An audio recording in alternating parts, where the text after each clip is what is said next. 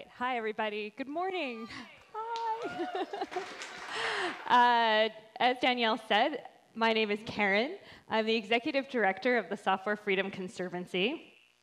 This is our cute tree logo and many of our member projects, which include a lot of software that you're using whether you know it or not. We're also the home of Outreachy, which is a paid internship program for women, non-binary people, and people of color who are underrepresented in US tech.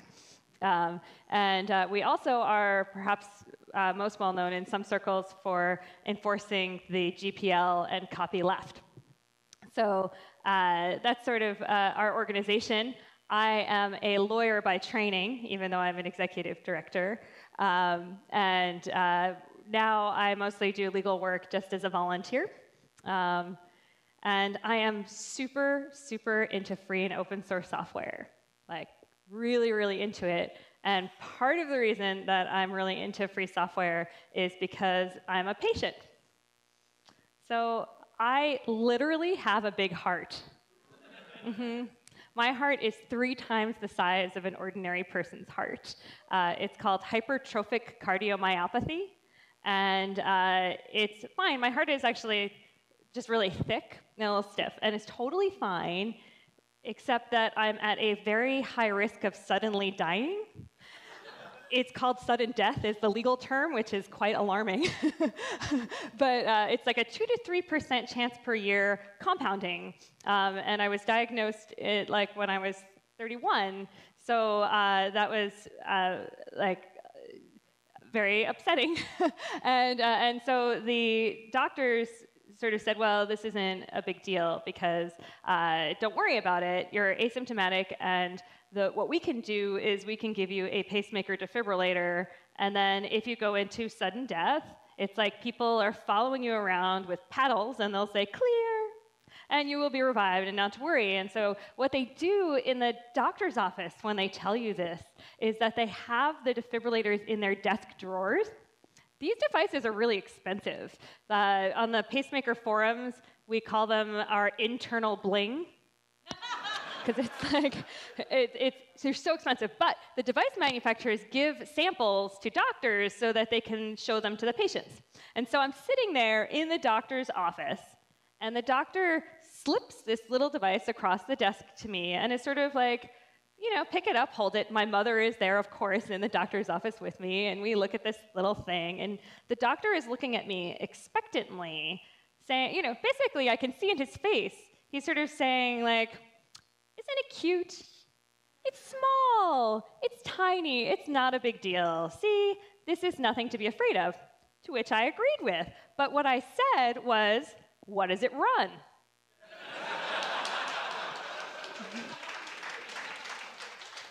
And he said, run? And I explained that this device had software on it, and that was critical to its operation, and what did he know about the software? And this doctor said, software? And so we had a little conversation, and we talked about it, and he said, well, don't worry, because right now in the office, I don't know anything about the software on this device. And in fact, despite the fact that he implanted so many of these devices, sometimes multiple times per day, he had not even thought about the fact that there was software on this device and what implications there might be for the whole of the medical care that he was delivering to his patients. And so he said, but don't worry, because today in our office is Tom. And Tom is the representative from the medical device manufacturer. And Tom knows everything about these devices. So don't worry. And he pokes his head out of his office door and he says, Tom, come on in. So Tom comes in. and this doctor says to Tom expectantly, can you tell this patient about the software on the defibrillator? And Tom said, software? And apparently, not only had no one ever asked this electrophysiologist who does this all the time about the software on this device, none of the doctors and nobody else had ever asked the medical device representative. So Tom said, don't worry, these devices are very, very safe. They're fully tested. I'm going to give you a hotline that you can call with my company, and they will answer all the questions that you need to know about the safety of the software on this device.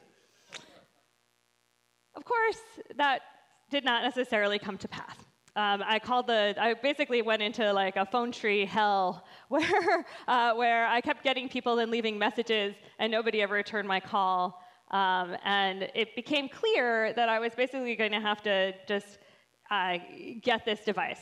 And it raised a lot of questions for me in terms of doing my research and figuring out what it meant to get a defibrillator and what it meant to have something metallic with wires that literally screwed into my, like went through my arteries and screwed into my heart, Like having that technology in my body changed the way I thought about technology in general and what that meant, right? And I realized with some jubilation, and I am not kidding, that I would be able to refer to myself as a cyborg. This was the pinnacle of the entire experience, was that I could be, and I actually, the night before I had my operation to get my defibrillator, I had a cyborg becoming party. Because it was so exciting. But knowing that this technology was going to be integrated with my body and something that I was going to be a part of me and that I was going to rely on every moment of every day, it was deeply disturbing to me that so for people who aren't aware, this is Bill Gates as a board. And this was a picture that made the rounds on the internet for a while. And so the idea that I would have proprietary software in my body that I couldn't see was extremely upsetting. Extremely upsetting. And moreover, I use this as an excuse to launch a research program about free and open source software, about software safety on these medical devices. And what I found out was really quite upsetting. What I found was that these devices are vulnerable. They mostly are broadcasting with radio telemetry with no real security on them. There's no encryption, there's no password protection. It's simply not, they're relying on security through obscurity, which we know does not work. So it's the worst of both worlds. These devices are completely vulnerable because they have no real security, but the software is closed and proprietary. And I think many of us in the room know, and one of the cool things was that I got to research the state of software safety and free and open source software, and security researchers agree that over time, free and open source software is safer and better. And so I went from there to realizing that my whole attitude about software was, needed to change. That this experience. And now you're saying this is Bang Bang Con. What is happening here? This is a real downer, right? So when Lindsay asked me to speak, she asked if I could put a kind of an optimistic spin on it, which fair enough, because man, this alone is amusing but depressing. So instead, this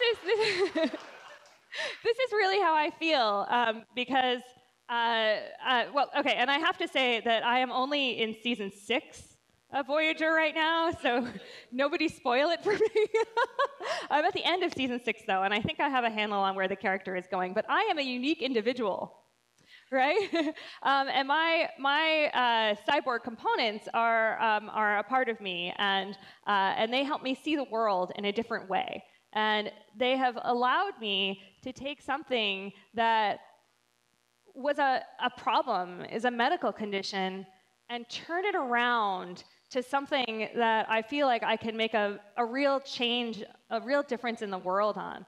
I see the world differently because I'm a cyborg, but that and that new knowledge has allowed me to pivot, to pivot my career and my work to help this situation for everyone. And so when I get to speak about medical devices, well, first of all, it makes the audience feel really vulnerable, right? Because you're like, that poor woman who has the heart condition. Poor thing. She's going to suddenly die. I really hope that doesn't happen while I'm watching.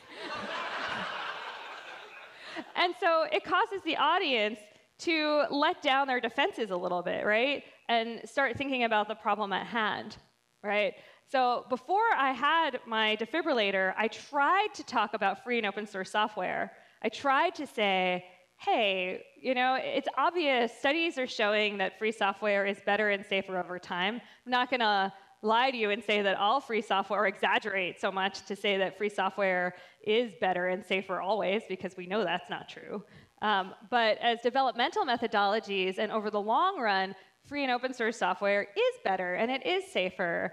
And if I say that to people without talking about the fact that I have a medical condition, they kind of give me blank looks. And they act like I'm a tiny bit, you know, just a little bit crazy.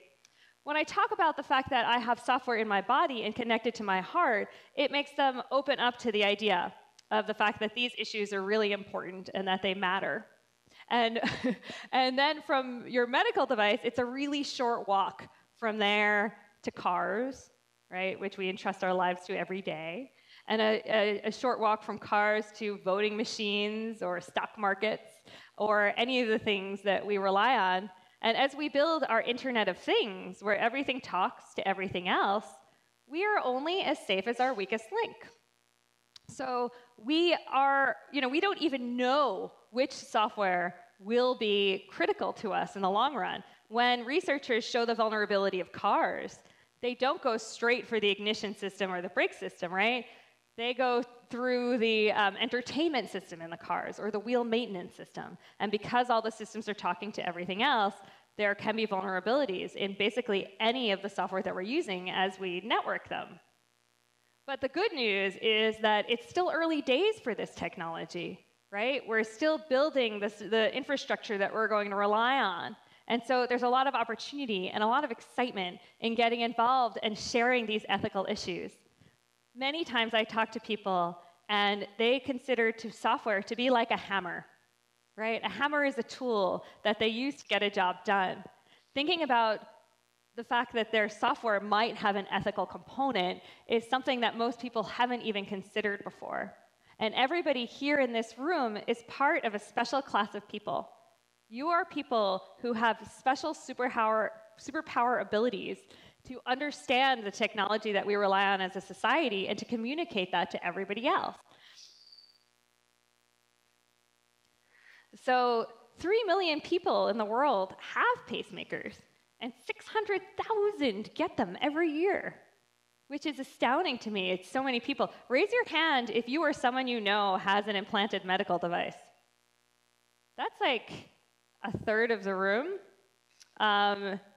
And what's amazing to me is that we don't even know what kinds of technology we're going to incorporate in our bodies in the future. Sorry, looking at that photo. This is probably the only conference I would ever put that photo in. There are all these ways that we're going to enhance our bodies and enhance our lives, and we can't anticipate what those might be, but we know it's going to happen. And if we don't start to plan for that and understand that our technology is going to be used in ways that we can't anticipate, then we might be in trouble. But since this is Bang Bang Con, I'll take it to the flip side of that, which is that we all have the power to do something about this, because we are all, if we are not cyborgs now, we are future cyborgs, right? So you could argue, and it's a little cheeky to call myself a cyborg, right? Like for having a defibrillator. I've had people come up to me and say, Karen, you call yourself a cyborg. That's really an overreach. The definition of cyborg is having technology incorporated in your body. So arguably, anyone who's wearing glasses is a cyborg. Arguably, right now, my microphone is part of my cyborg nature. And yes, you could remove it. I will be removing it after this talk, but I could also remove my implants. And so being a cyborg is a fluid, it's a fluid thing. We have we are all in the process of becoming and unbecoming cyborgs, right? And you could argue, actually, that we are cyborgs just for using language, since language is technology. But so the definition of cyborg doesn't really matter. The important thing is that we're embracing the technology that we incorporate closely and critically in our lives, right? And that we look at that critically and start to ask questions of the people who are responsible for making it. And that means asking really tough questions of manufacturers.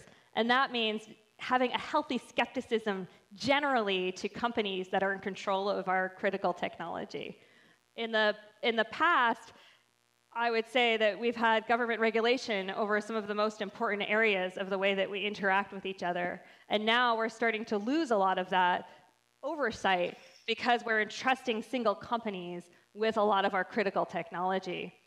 And one of the things that is important about free and open source software is that it levels the playing field, right? We can review our source code. We can make changes whenever there's a problem. And it's not simply just free and open source software, it's overall control of our technology and control of our software. And it is about, it's about the future. It's about what your life will look like in 10 years. This is not like an esoteric thing. And I wasn't expecting it to hit me so strongly when I got diagnosed with my weird heart condition. And yet it suddenly became completely evident what the situation is. And all of this has been a huge help to me, aside from just recognizing how I am unique and my own process of becoming an individual. It's been an interesting, I don't want to say how long I've been a cyborg because that will age me.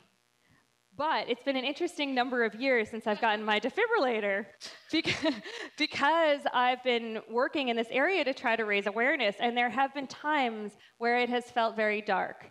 There have been times where it has felt like I was spinning my wheels, like I was advocating for a cause that nobody cared about, and that the only way I could explain that it was important was by talking about my own medical condition, which I didn't want to do.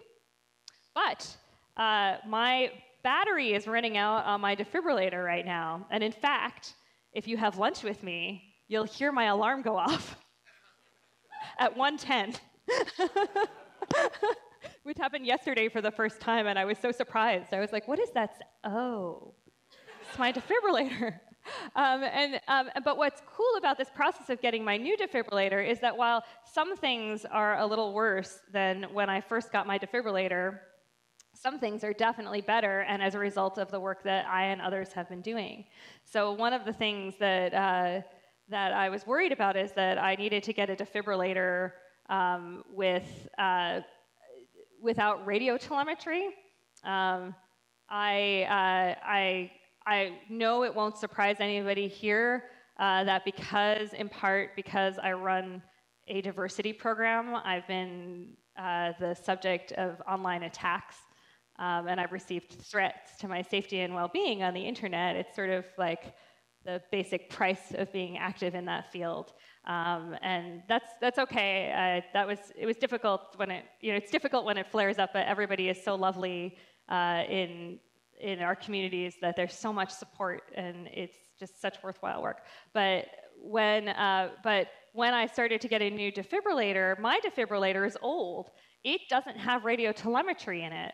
So I wasn't worried, and I hadn't really thought about the fact that my new defibrillator might not be in the same situation. But when I started looking for my new defibrillator or started the process, it turned out that all of the major manufacturers don't have any ability to disable the radio telemetry on these devices, which I couldn't believe.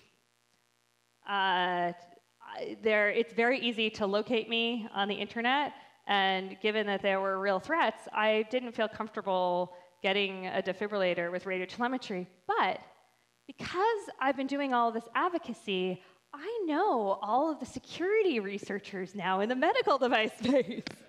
And they're all amazing people. Most of them are also cyborgs.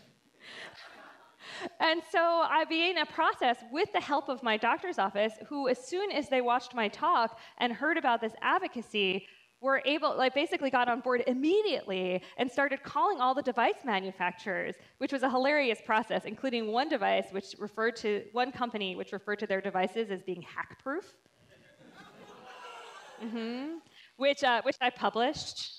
So I named the manufacturer.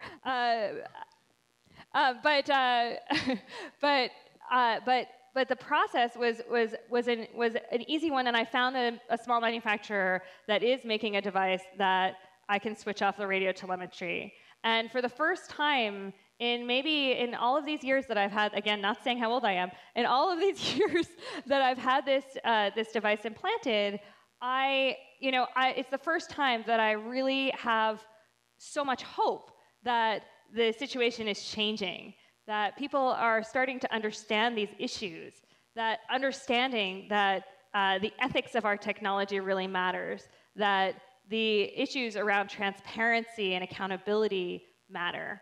And with free and open source software and with technology we control, when there's an end of life, not a literal end of life of a product, it's the beginning, right? It's not an end of life, period, right? When we have control of our technology, if there's a problem with a device, we don't have to wait for the manufacturer to admit there's a problem, and then we don't have to wait for the manufacturer to fix the problem. We can do it ourselves. I can hire whatever medical professionals that I want to help me.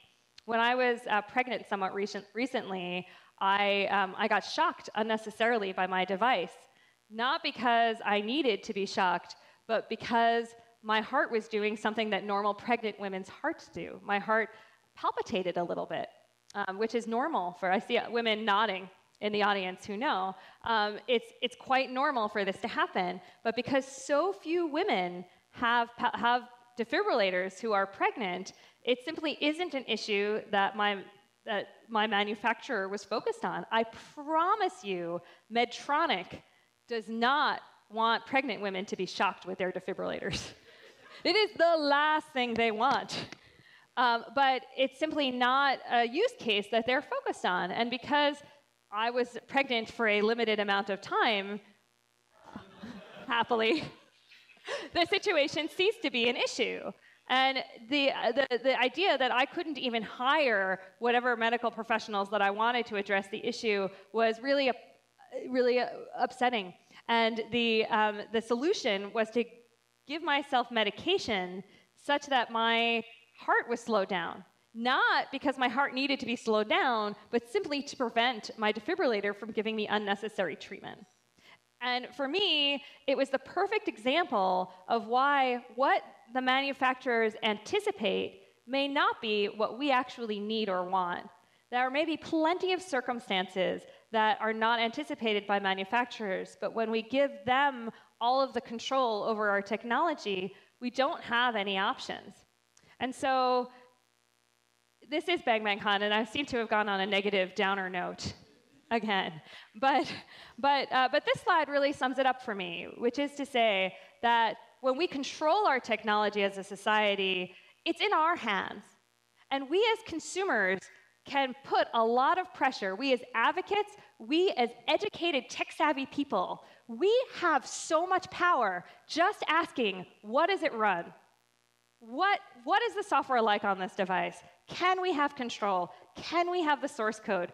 Can it be put in a public repository? What can we do so that we as a society and we as individuals can control the software that we rely on? And I would be thrilled to talk to everybody in the break about this if you have any ideas. Conservancy is a charity, and these slides are under CC by SA 4.0. Thank you.